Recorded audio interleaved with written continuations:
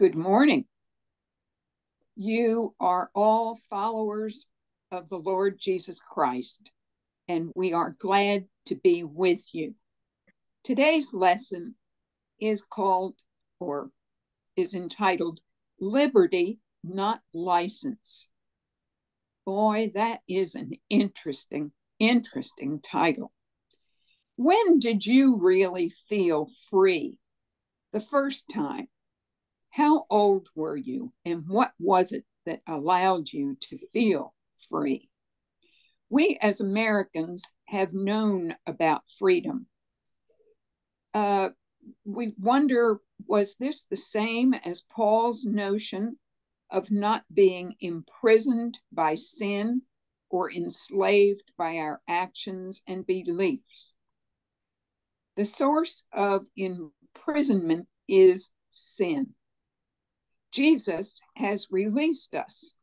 We are no longer imprisoned by our sins of either omission or commission.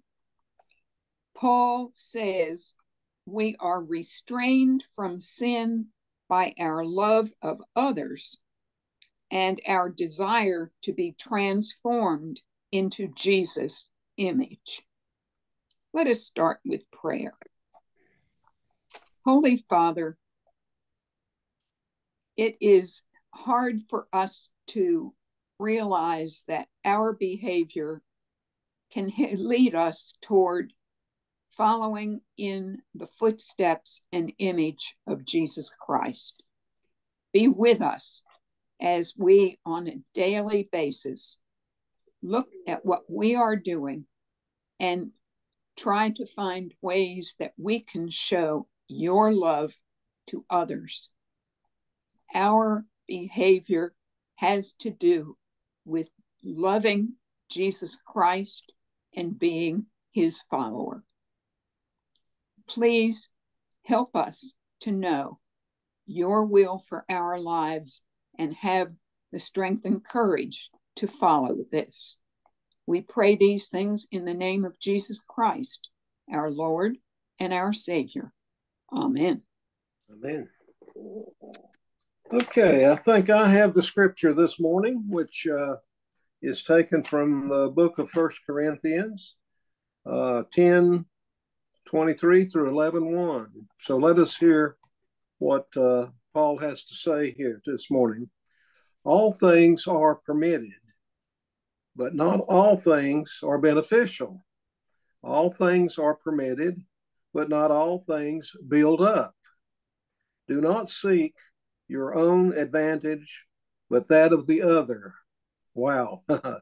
Eat whatever is sold in the meat market without raising any question on the ground of conscience, for the earth and its fullness are the Lord's. If an unbeliever invites you to a meal and you are disposed to go, eat whatever is set before you without raising any question on the ground of conscience. But if someone says to you, this has been offered in sacrifice, then do not eat it out of conscience for the one who informed us and for the sake of conscience. I mean the other's conscience, not your own, for why should my freedom be subject to the judgment of someone else's conscience? If I partake with thankfulness, why should I be denounced because of that for what I give thanks? So whether you eat or drink or whatever you do everything to the glory of God. Give no offense to the Jews or to the Greeks or to the church of God, just as I try to please everyone in everything I do. Do not seek any advantage, but that of many, so that they may be saved. Be imitators of me as I am of Christ. So says Paul. And now Barbara will talk about limiting freedom for others. Thank you, Jack. Paul's letter to the church at Corinth represents the most extensive correspondence that we have between Paul and the church. Many scholars believe that Paul had received a letter from the Corinthians in which they had written, "All things are lawful for me," and that he is quoting that in his quote them in his response. In chapter 5:1, he writes, "I write to you in my letter not to associate with sexually immoral people," in response to report of a man sleeping with his father's wife. In 1 Corinthians 8, Paul lays out guidance about how the question of consuming meat that has been sacrificed to idols. Since idols are not real, the meat has not changed in any way, even if it's been offered at a temple. Christians are technically free to eat that meat.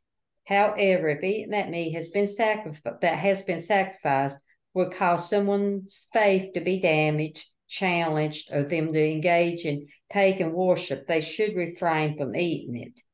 This would reflect the love of Jesus Christ by loving them and doing whatever is necessary to sustain their faith. In 1 Corinthians 9, Paul describes the rights he is entitled to as a Christian and an apostle.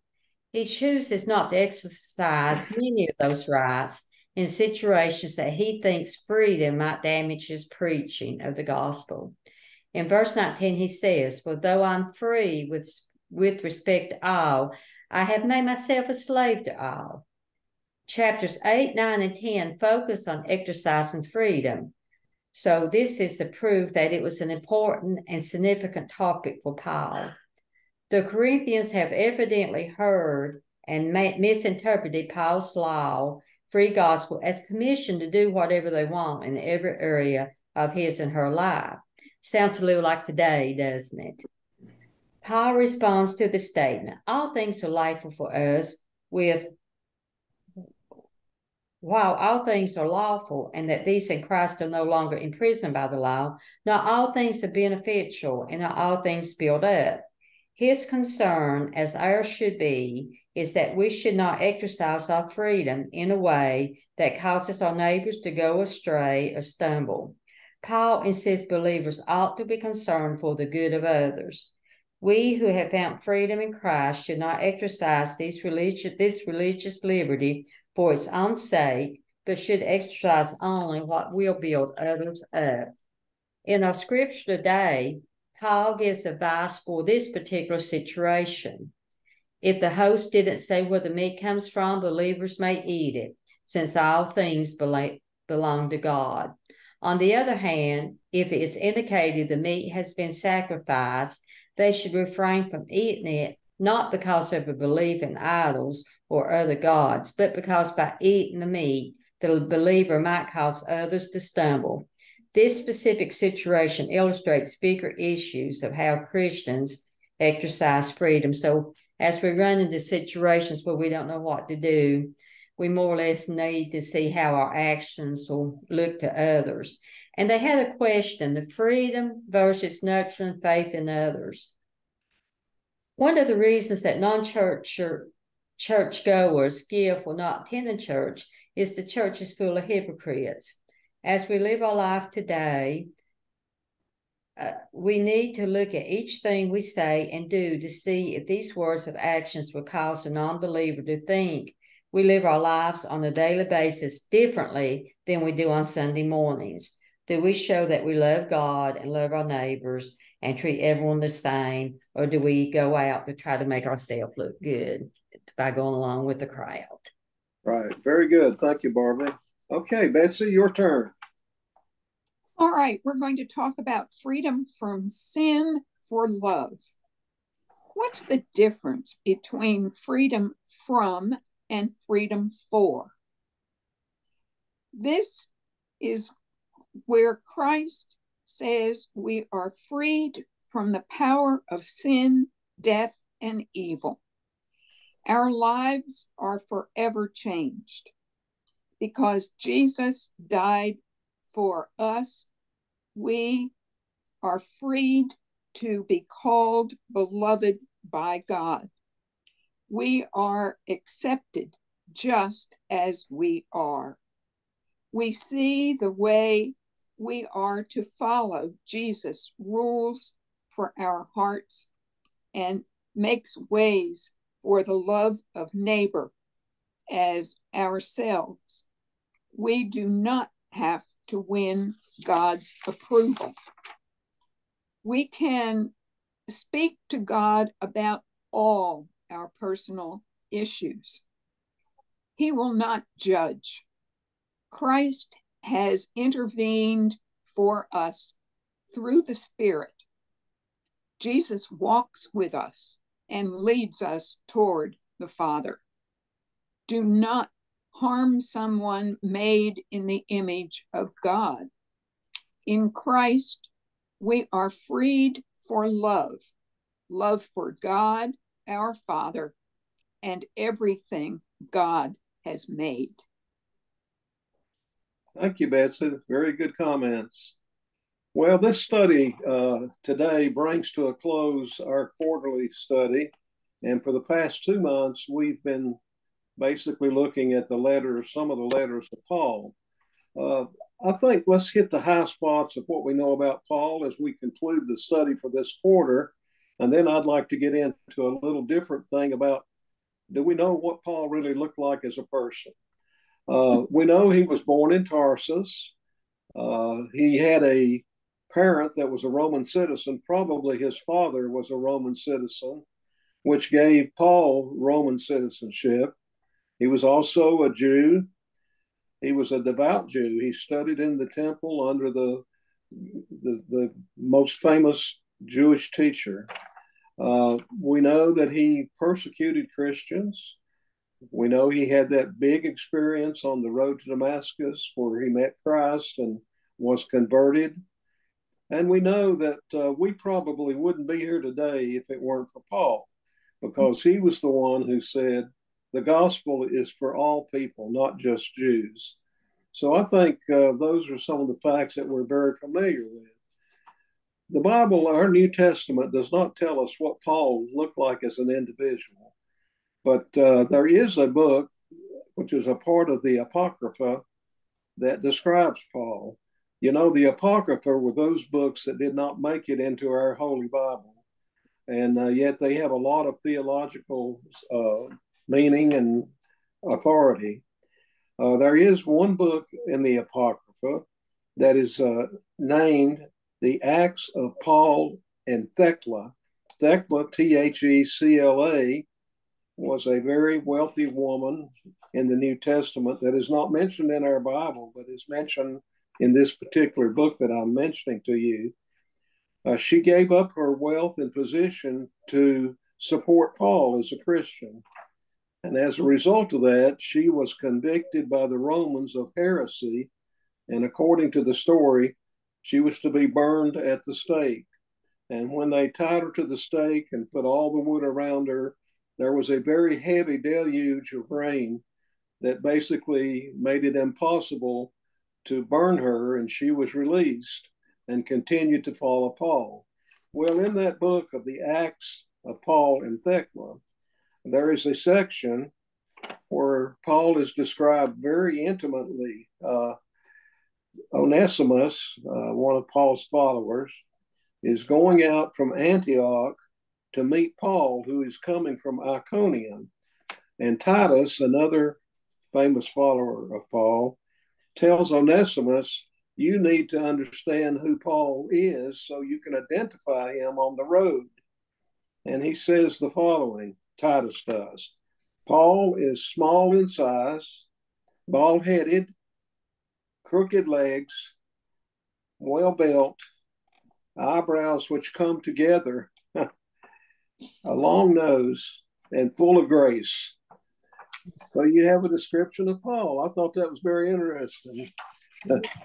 Well, getting on to stepping into the world, the last verse of the scripture that we read today is one that sort of has bothered me over the years to some extent because of one word that it used. Paul says you are to be like him, imitators of Christ. You know, in our world today, when somebody talks about an imitation, they're talking sometimes about something that's false.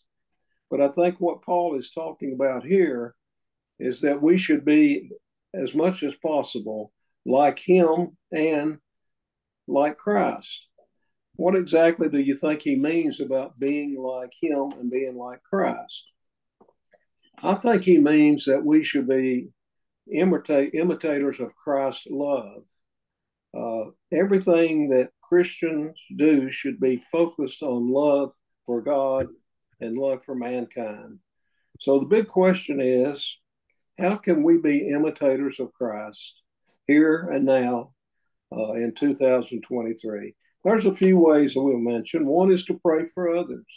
If you pray for the good of others, you are practicing agape love, which is the type of love that Christ promoted and did. Number two, you should listen to others. You know, frequently there are people who are talking to us that really are pleading for some type of advice or some type of help. Be a good listener is certainly a trait that we need. Show generosity and kindness. A simple thank you to anyone, a clerk in a store, for example, is well appreciated. And refuse to go along with others when it compromises your Christian beliefs and values. And I've been in situations like that, and it's tough to do, but Christ wants us to do that. So, having said that, we're going to close here this morning, and Barbara's going to close with prayer. Okay, thank you, Jack. Good comments. Heavenly Father, thank you so much for the lessons we have studied this quarter. Help us to understand that even though we are free from the laws of the Old Testament, we are to love God and others. We need to live our lives to make disciples, followers of Christ. Please help us to live our lives to nurture others' faith instead of turning them away from it. Be with each person during this Thanksgiving season as we spend time with our loved ones, and let us give thanks for what you have given us. Be with the lonely, the sick, the homeless, ones with mental or physical challenges. Show us if there's someone that we should help. Be with each person at Waverly Road, the staff, and each member of the congregation. We have some who are struggling right now. We put them in your hands. Be with them and the medical staff that's treating them. Give them strength and patience. Thank you for your mercy, love, and forgiveness. In Jesus' name we pray. Amen. Amen. Happy Thanksgiving to everybody. Happy Thanksgiving to everybody.